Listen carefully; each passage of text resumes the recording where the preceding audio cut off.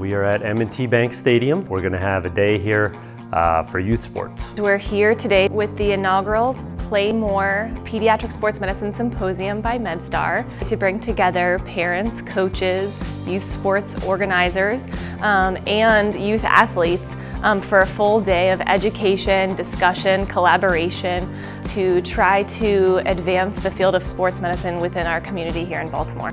The kids are going to learn a little bit, but mostly just play. They'll be out on the Ravens field playing wiffle ball, soccer, football, running races, doing physical testing, just having a ball at the Ravens Stadium today.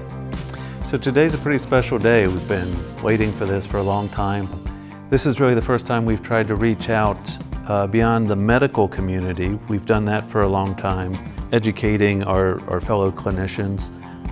So this is the first time we thought, let's try and take this out into the community to the coaches and the parents and the youth sport organizations that are kind of on the front lines and struggling with a lot of these issues. Most parents and even youth sports administrators are volunteers doing the best they can to run programs, but don't often get a lot of education on the sort of research and how to improve programs and what best practices are.